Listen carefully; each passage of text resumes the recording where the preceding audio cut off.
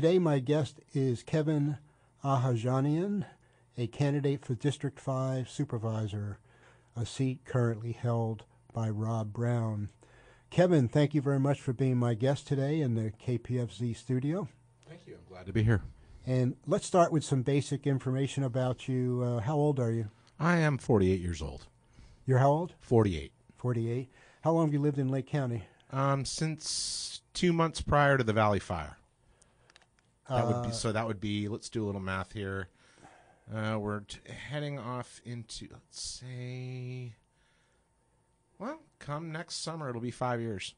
You moved here right before the Valley Fire? I moved to Cobb 2 months prior and lost my house up on Gibbon Yeah, I was going Springs to say, Road. you bought a house? Yep, And you lost it 2 months after you bought it? correct. Wow. Sorry about that. And you're a registered Republican, correct? A little bit more than that. I'm also the Lake County GOP Central Committee's secretary. Okay. How long have you been a registered Republican? Probably since the days when Ron Paul was running. Okay. Are you endorsed by the Republican Party of Lake County? Yes, I am. Okay. Tell us a little about yourself, your educational background, your employment history, that sort of stuff. Well, I'm basically a retired executive chef of 27 years. Former musician, played in Seattle, about 3 different bands up there during the 90s. Had a very broad perspective up and down the West Coast. What kind of bands did you play with? Just heavy rock bands.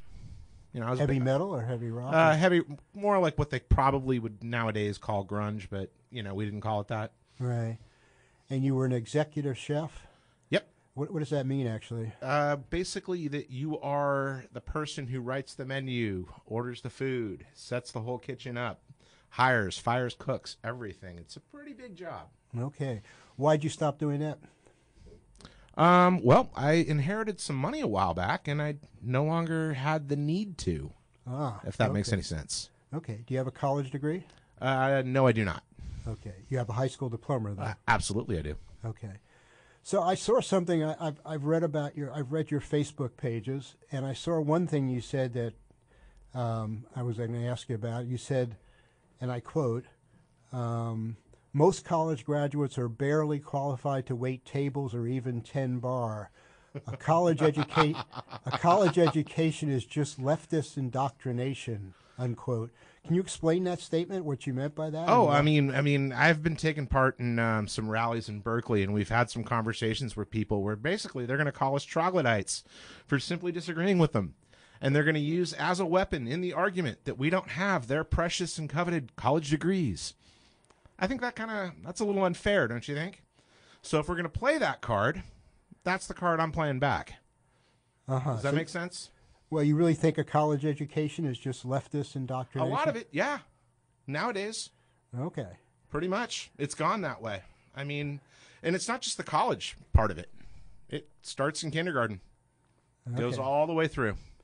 Okay. Do you have a campaign manager? No, I don't. Do you have a campaign treasurer? No, I don't. Have you set up your campaign committee with the FPPC, Fair Political Practices? Yes, we have, and I've submitted my Form 700, and that's the whole. I'm basically self-funded, and I'm keeping it under $2,000. Okay, well, that's one of my questions I was going to get to. Is that your budget, $2,000? I'm going to keep it at that budget for the whole campaign through November. If you make it that far. If we make it further than that, me and probably some donors, we could probably set up an account if we get that far. Let's cross that bridge when we come to it. So in the primary, you're planning to spend $2,000. Pretty much, and keep it that way. It's all your own money. Yep. Are you going to do mailers to everybody in the... Mailers, I believe the Lake County GOP Central Committee plans on doing a group mailer for at least 4 to 5 of us candidates. Okay. Do you have a website? No, I don't. Do you have a Facebook page for your campaign? Yes, I do. Do you want to tell people how to find that? It is Kevin Ahajanian for Lake County's District 5 Supervisor. Okay. Any contact information other than that you want to hand out? Phone number, email, anything? Email is fine. It's my full name at yahoo.com. Kevin Ahajanian at yahoo.com. Okay. Do you want to spell your name? That would be KEVIN, AHAJANIAN. Okay. How do you feel about the impeachment of Trump? Oh, it's a riot, isn't it? I mean, here we are. We're not handing it off to the Senate. But what are we doing? We've invited the president to come to Congress after he's been impeached to give his State of the Union address. So I have nothing but a golf clap for that. It's amusing. It has to be. Okay, so you're a Trump supporter. Probably one of the biggest Trump supporters around. Yeah, safe to say. Okay. And you actually donated about $264 to Trump in 2016. About $264 worth of MAGA hats. Yep. Okay. Have you donated since 2016? Nope. Okay. Now, most candidates have a ballot designation where they say what their occupation is or was, and they say they're if they say they're an incumbent. How come you don't have a ballot designation? Didn't they want extra money for that? Oh, I don't know. And then I did do a there is a ballot. They didn't give you one from the registrar's office. What's that? There's supposed to be a small little paragraph that I personally wrote in the first person that is supposed to. Oh, I don't know. I haven't seen that. But what I did see is that you didn't have a ballot designation, like some people say what they do, or some people say. Yeah, because it's kind of irrelevant. Okay. So why are you running? Why am I running? I just kind of feel that a lot of people like myself and a lot of the people that on the mountain that work for a living every day just aren't being represented. There's a lot of daydreaming, a lot of Pollyannish attitudes, a lot of wishing and kind of a head in the clouds type thinking that doesn't necessarily in the long run work out for everybody else. Case in point, right now we're talking about repealing Proposition 13. How many of the other candidates can promise their constituents that they won't raise their property taxes when that happens? Mm-hmm. So, I was over in the Board of Supervisors meeting about a couple of weeks ago, and I was watching, I believe it was Bruno Sabatier, going on and on with the Lake County Health Department about what can be done to limit tobacco use. And the suggestions were insane. We're getting to the point where we have government in every aspect of our lives. Mm-hmm. And we're paying extra for it. Okay, so other than the Republican Party, what other endorsements do you have? Who are your major endorsements?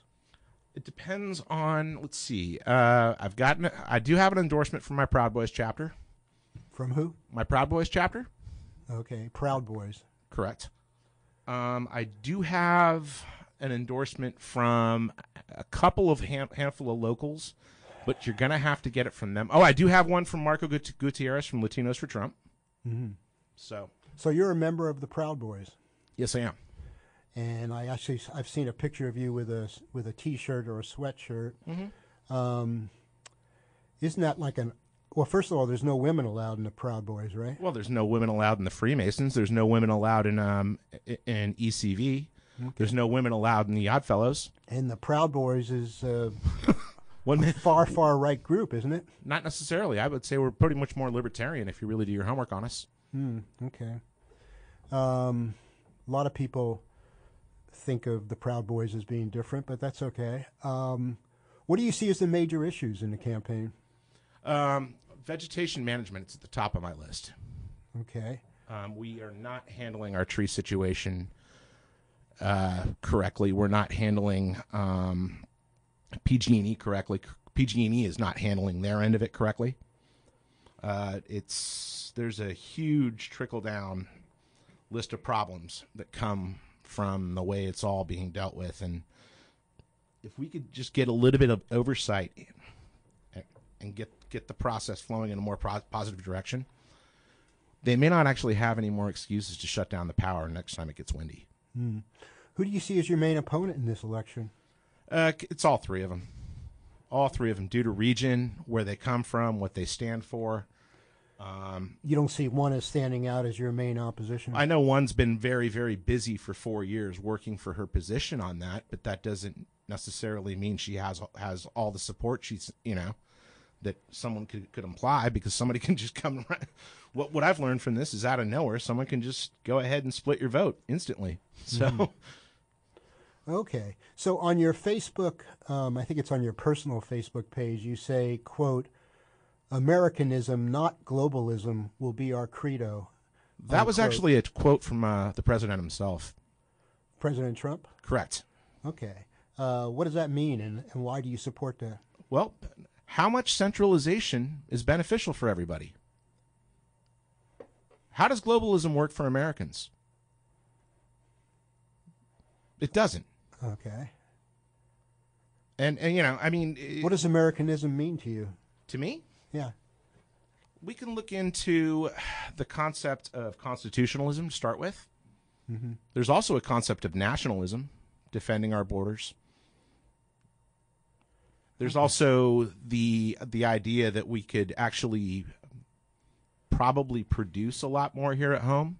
As you can see, with Trump bringing back jobs to the country, our economy's just done so much better. Mm-hmm. Better than it ever has in years. And the more we do it, the more we actually do here at home, the less we import, kind of the better off we are.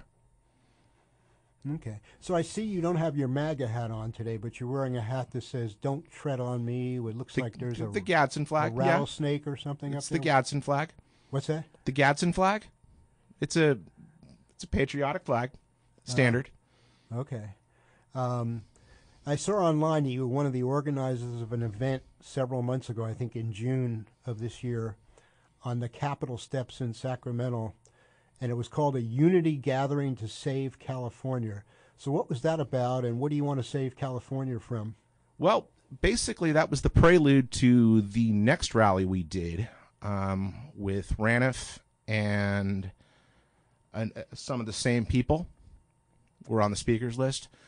And that had everything to do with recalling Gavin Newsom. The first step was to get just the groups of disgruntled people in California together. That was the purpose of that rally.